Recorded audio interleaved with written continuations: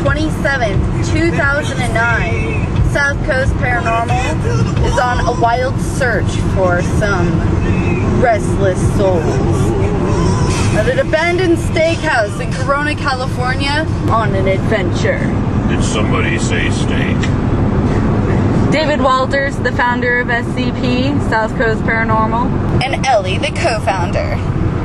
I'm really the best. And then Tony, the pervert. The quagmire. And then Felipe, who follows us, who is also on our team.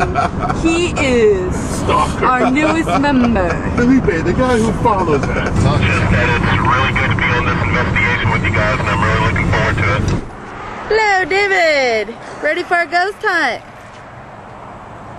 Yes.